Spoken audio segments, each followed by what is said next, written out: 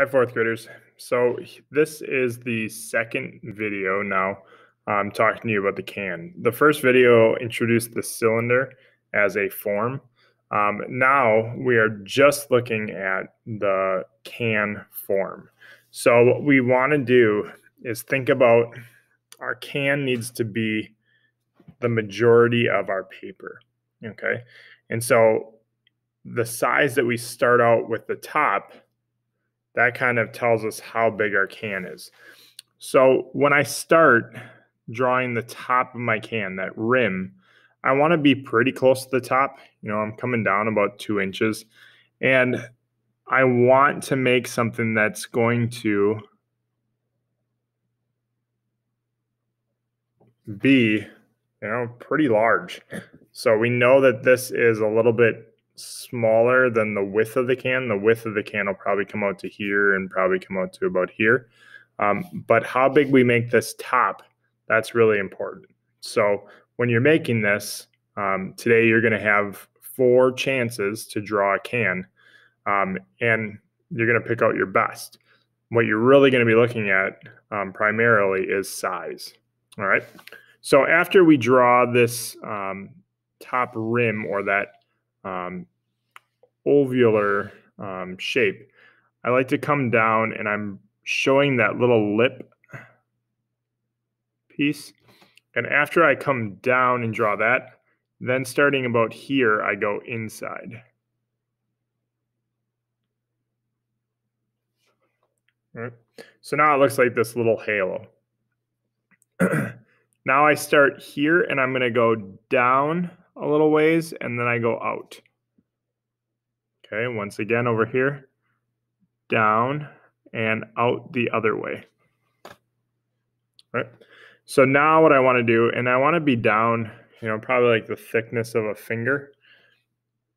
I'm going to curve and match this curve here.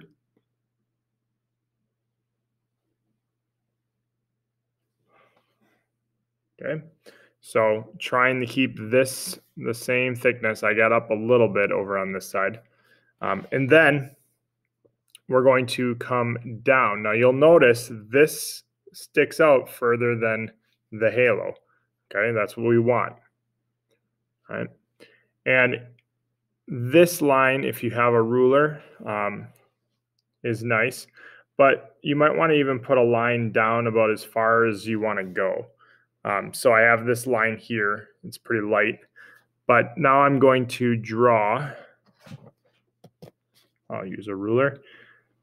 So I'm looking at the space over here to see if it's going to be straight. And I'm going to come down to about here.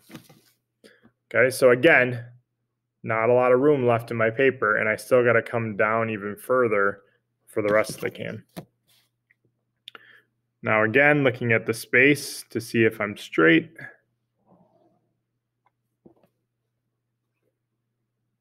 Okay, now looking over at this line. Right. Does come in a little bit, but I'm not too worried about that. So now I need to go down and I need to curve, again, matching this curve here. So I'm going to go down. Once I get to the middle, then I'm starting to curve back up. Okay, again, a straight line.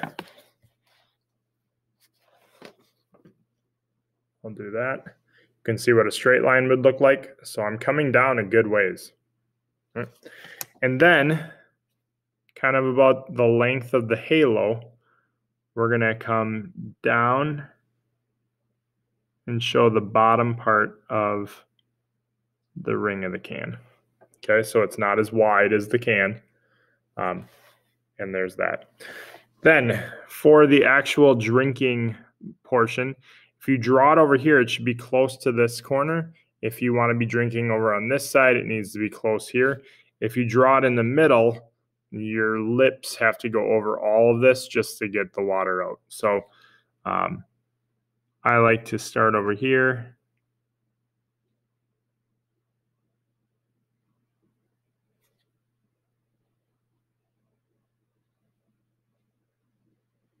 I'm not going to be picky about how you draw this piece, right? but there is your can. So nothing is inside of it. We're not worried about that. Okay. And now what you're going to do is after you finish your first can, look at the size. Okay. It should be roughly about at least 6 inches tall. So mine is, here's 6 inches. It's a little bit longer than that. And about 3.5, mine's 4. Okay, so those are that's kind of what you want to keep it around. All right, so I'll write it again. At least 6 inches tall and at least 3.5 wide. Okay, so that's just a little reminder to all of you guys. So once you get your first one, check, make sure, okay, I got a rim on the top here. I got a rim in the inside. I have my pop top. I have the part that comes down and out. So my rim is smaller than the width of the can. The width is wider, comes down, and then I also have this little bump out at the bottom for the ring that is also not as wide as the can. Okay, if you have all of that, great. Now draw it 3 more times so that you have 4 practice ones and only 1 on each paper. By next week, we'll pick one of these and we'll start our pop art project. So good luck.